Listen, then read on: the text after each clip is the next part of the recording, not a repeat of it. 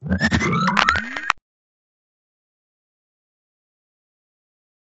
there. This video is going to show you how to export up to 3 months of economic Forex data or news release data from the Myfxbook website. We're doing this video because this data is used in a few of our products, so this is a demonstration to show you how to get it. So the first thing you need to do is go to myfxbook.com, create an account. You just go into, at the top here, I'm already registered as Danjo. So you just create an account, log in.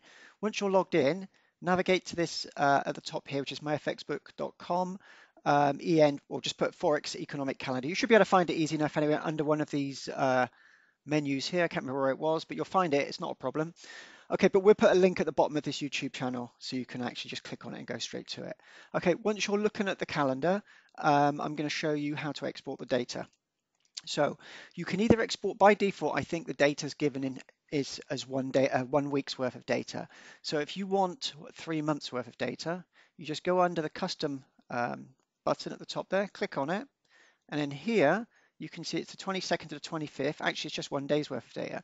So click on there and then do today's date, which is the 23rd, and then click on the next one and go forward 3 months, April, May, June to the 23rd. Where are we? Okay, so that's 3 months worth of data. Then I click on the filter button.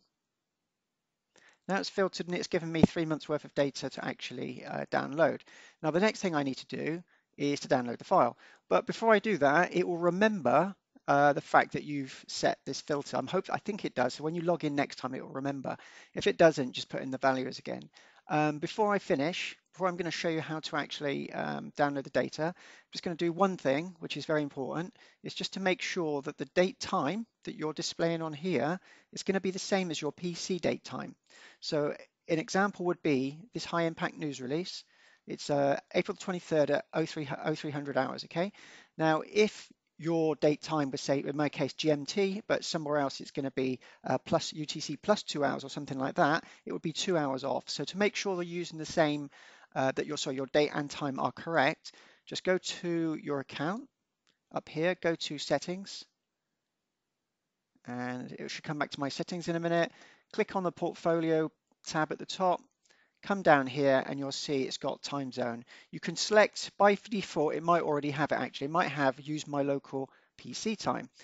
If it doesn't and it has set time manually and it has something completely different, make sure you have use my local time. Okay, that's that. I'm going to go back to the calendar now.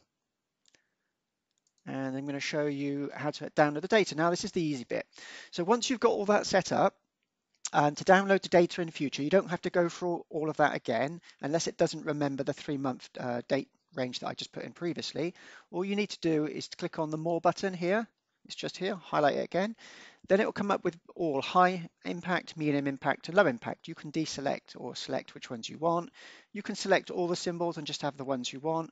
And all you do then is you click on the CSV link there and you download the CSV file. Okay, let's download the CSV file onto my desktop. Because I've got Excel installed, you can just open up Excel and you can actually read the data.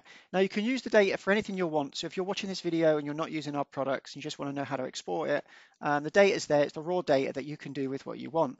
But we use this data in our trading systems. So this video is just to show people how to get that data, and then other videos that we've got will actually show you how to actually import it into our products. That's the video. Thank you very much. If you like the video, if you do like the video, please give me a thumbs up. It really helps. Thank you.